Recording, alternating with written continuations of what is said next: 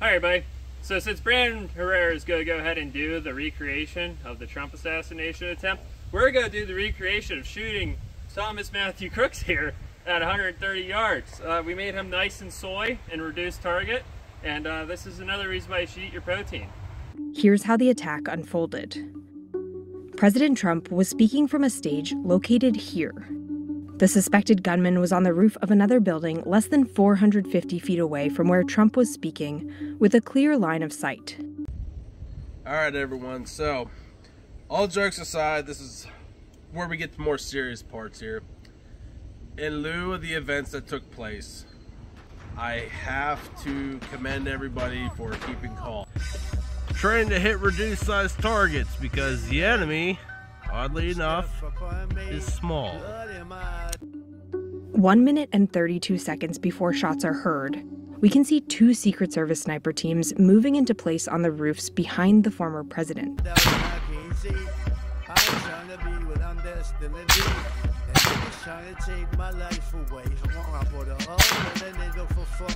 Making they them into one word.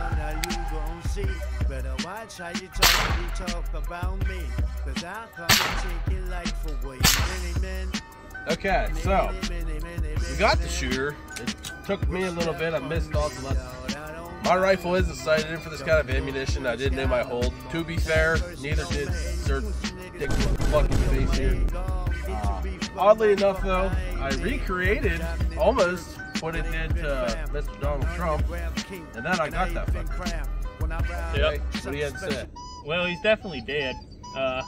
I know this one's one of mine. I'm pretty sure that one's one of mine. I'm pretty sure I also recreated Donald Trump, but I was a millimeter closer than what he was to Trump. So, regardless, he's fucking dead, just like how he is in real life. Dirty piece of shit. But yeah, we definitely got him. So 138 meters, not a problem, especially being prone. Honestly, very, very impressed that he missed those shots, especially all 5 of the ones he took. The Secret Service didn't miss, and neither did the security details with the mirror weather mag. So I thought that 300 wind mag, not weather mag. what I say? Oh yeah, wind mag, very wind mag. All right, everyone. So, all jokes aside, this is where we get to more serious parts here. In lieu of the events that took place, I have to commend everybody for keeping calm. Like, nobody went out and looted any stores, burned anything. You all did pretty good keeping calm. That's something that that's something that we should pay more attention to in high-stress events such as this, or even just in general. Take a step back, take a breath, think. Don't let yourself get led by emotions. Yeah, the second you let emotions take control, that's when you already lost everything. I mean, just look at the guy who tried to shoot Trump. That guy was not thinking at all. He just thought, I'm going to do what I've been being told to do. The media constantly calling Trump a dictator. So it's really impressive the fact that we just had all this political, whatever you want to call it, discourse, and we're getting closer and closer to civil unrest, to the extreme tipping point. We were both really afraid that there was going to be a response to this, and we're very, very, very happy if there wasn't. Like Steph said, just keep it cool, guys. There's not a whole lot we can do other than that, because the second we stop obeying the law, and we stop doing all the shit that's keeping this country together, it's gone. It's gone that quick. So it's up to you guys to keep this together still.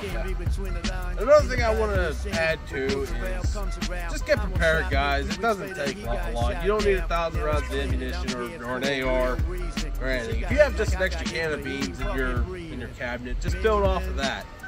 Because in the end of the day, if things ever do pop off, nobody is coming to help you. I mean that. It's time that we started taking care of ourselves.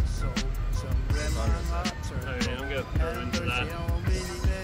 With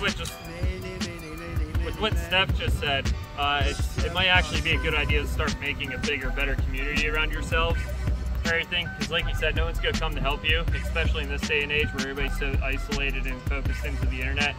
The internet's not fucking real. None of these people in the line are going to come help you. None of them are going to be with you. None of them are going to save you. It's people you build bonds with in person that are going to actually be there with you and for you if things actually do hit the fan. So keep that in mind.